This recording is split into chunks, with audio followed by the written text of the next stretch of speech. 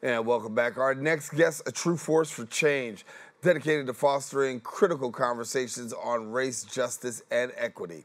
Now, with a rich background in academia as well as the arts, she's committed to empowering underrepresented communities as well as amplifying their voices. She is the vice president at CenterState CEO, and also she holds a degree in integrative arts from Penn State University, a master's degree in higher education and student affairs, and then also a PhD in higher education with a focus on race and equity from Indiana University. So I says, well, why is that important? Well, I need you to know she and 7 of her colleagues made history at Indiana University, the largest group to get the PhD, and graduated with PhD simultaneously in the School of Education. They were deemed the Great 8, and they were featured in the 2016 Ebony Magazine's Power 100 list. And so we are pleased to have Dr. Juhanna Rogers with us, and glad to have you sharing. Oh, thank you for having me. I'm excited to be back. Yes, glad to have you back. You know, listen, we're having this conversation, and conversation is what's needed. Talking about what's going on today, you know, we're up in the Northeast, but in the Southeast, we know what's happening. DEI, huge issue. Florida, immediate termination of people as soon as DEI law is passed to retract. In many ways, it seems like we're going 40 years back. Yeah. And it's scary. Right. It's scary. I was just out in Las Vegas for a conference, and, you know, it hit me because there are colleges and universities, when they repeal the affirmative action legislation that is cutting programs, and programs that I know my parents have benefited from, many folks have benefited from, and it's like, okay, well, what will happen if we know, you know, policies and practices haven't changed, right? DEI, if it's done well, and I'll say that again, if it's done well, right, it should be empowering people to think about the broad human experiences, right? What growing up in poverty means. And it doesn't just mean that you might have limited resources. Those limited resources create a lived experience that might not get you exposed to opportunities that help you complete the SATs or ACT. Or regions, in the same way as students that grew up in an upper class household, right? And so how do we take those things into consideration, right? That's what, you know, affirmative action, you know, DEI, critical thinking around equity helps us to do, right? And when we take that away, you know, what begins to happen? And right now, as we see almost 8 states banning and outlawing the slashing of jobs for folks that have been doing the work that has gotten a lot of people into a lot of places that they wouldn't have been in. So what does that leave us to look forward to? Yeah. We've got critics who say that when it comes to DEI, and when we talk about DEI, for those who may not be so familiar, diversity, equity, and inclusion. That's pretty much what DEI means, and we can break down a little bit more in just a second. But when we talk about critics of DEI, they say, listen, it's basically dealing with race and racism, and we don't need to do that. We're okay, we're good. We're in a post-racial America. Are we, though? Did you see my face? Right. We're in a post-racial America, right? Like, so we know that's not real. No, that's but not real. How do you counter those critics who say, listen, you know what, when it comes to DEI, it's really about race, but I argue that it's more about cultural competency.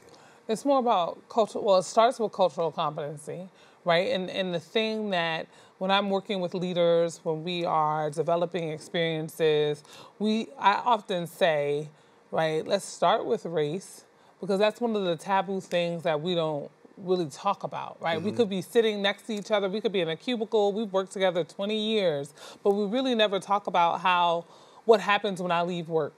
If I'm driving through the neighborhood to get to where my office is, do I feel safe? Have I been stopped? When I get hired, even for many professionals that are climbing the corporate ladder, right, and you're earning the monies, do I feel comfortable moving into so-called the good neighborhoods, right? Like when we talk about inclusivity, and diversity of an organization, we're talking about, yes, there's different people that should be embraced and feel comfortable working there, but depending on gender, depending on people's faith, depending on the socioeconomic background that they're coming from, it may impact their lens. They may see things differently. And so I think that scares some folks because they feel uncomfortable. Right? Like, ooh, you know, we didn't ever talk about this. I don't know how to talk about it. I don't know if, you know, I'm going to make others uncomfortable. I'm going to ask a stupid question. And sometimes I'm like, you need to ask the stupid questions. And we need to, like, check you about it and educate you on why it's not an appropriate question or how is it, you know, offensive. And then let's move on to the next point, right? How do we build more diverse products for all audiences? How do we think about pharmaceutical sales in different communities and access to medicines, right? Like, that's when, if we really sit down and engage in equitable conversations, those could be some of the outcomes, right? Instead of putting out products and then going, uh-oh, you know, the price mark or where it's located or stores in certain zip codes aren't getting access to products in the same way. Why? Right? When I think about putting it out there like that, right, it seems like a no-brainer, but we know that it's not a no-brainer. We know that there's a lot of resistance. And I think that sometimes people are very comfortable remaining ignorant. Yeah. Because it all requires you to get out of your comfort. Right.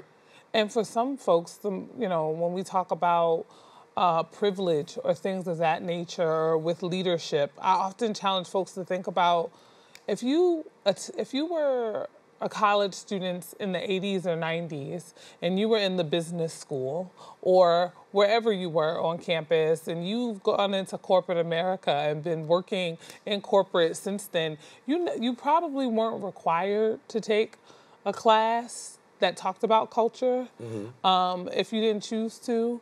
Right? And so there are folks that have worked 30 and 40 years that didn't have to think about pronoun usage or women's pay and how they set up salaries. They weren't challenged. We didn't ask questions. And if you weren't trained to do that, then you're probably just doing the same thing that you learned how to do when you came into your profession. Right. And so now when we talk about DEI, you got to think a little bit on your job.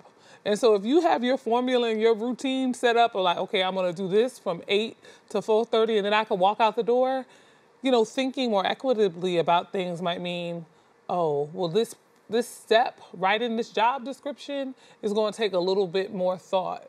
It's not going to be like I could just pull the one we've been using for the past 10 years or 3 years off the website. Like, let's think about if we really need a college degree or if lived experience could happen. Let's talk about, okay, salary bands and where this person falls and what we're asking them to do.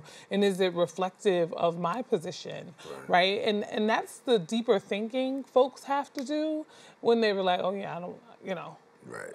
Like, I don't want to hold anybody back, but don't ask me to change what I've been doing because that's going to take 15 minutes off my commute. Right, exactly. And I cannot like, be bothered. I don't want to do that. I figured it out already. Right. Right? And when I say that in front of folks, they start laughing because it's so true.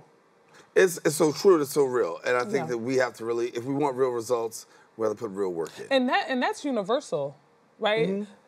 Now, there's more folks that probably don't look like us that are in the majority of those leadership positions, but everybody, right, even folks that do look like us are in those same position where I'm like, okay, y'all want me to go outside of what I've been doing? I've established my routine, right? And that's where when we really start to talk about this isn't about, there is a black and white element, there is a race element, but there's also an LGBTQIA issue, right? There's also a women's issue.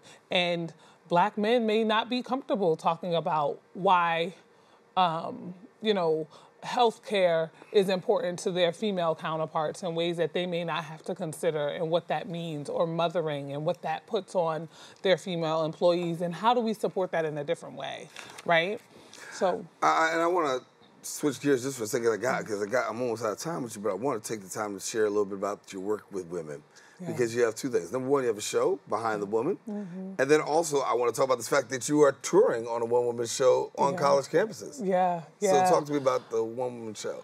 Yeah, well, when I finished my PhD, you mentioned that I felt a weight because I was passionate about doing this equity work, but I'm also an artist. And so during COVID, when we had, the world stopped and we were inside, we had so much time. And so I started working on another degree that was focused in the arts, right? And I feel like, okay, well, I got a job.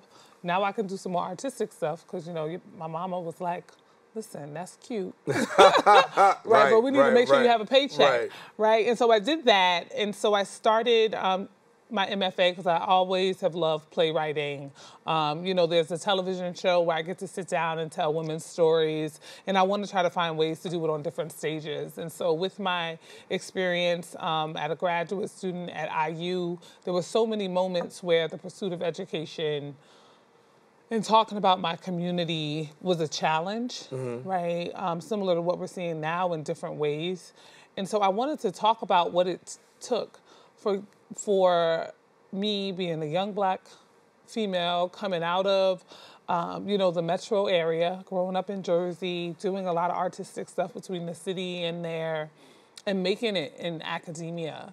And so I wrote a story about what it's like to grow up in zip codes where everybody's like, well, we're not going to expect much. Black or brown girls from this neighborhood, they're not necessarily the most respectable individuals, right? All those negative stereotypes about urban communities and what it took to sit in the classroom and challenge those ideas, to advocate for myself, and how it creates a sense of questioning. Some people call it imposter syndrome at times, where you feel like, okay, do I really belong? Am I going to say something? How do I represent my community, right? And so my show Shattering deals with all of that, or talks about all of that. And I use poetry and spoken word to express the frustration and angst that I felt. And one of the things I thought to do was, well, go back to the campuses where, there are going to be the girls that come from your neighborhood, right, that are trying to get to maybe where I am, dealing with the imposter syndrome, right, dealing with the imposter syndrome. And so I wrote this play called Shattering that was about my story and the moments that helped me get through all those things, the people that came along to inspire me and present opportunities. And I'm kind of gifting it back on campuses and having conversations with students, but also faculty and staff. Because whether you're still a student or you're on the other side, right, if you're coming from, right, many times the community in which I come from, right, the Bronx, the city, folks are like, oh, how you get here? Right. What you doing here, right? And so Shattering is about getting past those moments, shattering the glass ceiling, but still dealing with the idea of race and gender. Yeah, I got to leave you for another conversation on another day. We have to talk about higher education. Yes. Because I think we don't see too many examples. We have many of them. We don't see too many of them. And why is that? But then also, before we go, just real quickly, where can people find Behind the Woman? Yes, Behind the Woman is on PBS, WCNY specifically. It's going to be starting again in May, but if they would like to watch the show and learn about women leaders, they can go to WCNY.org/Behind the Woman. All right, Dr. Juhanna Rogers, good to have you with us. Thank you for having me. All right, taking a quick break. We will be back with more right after this.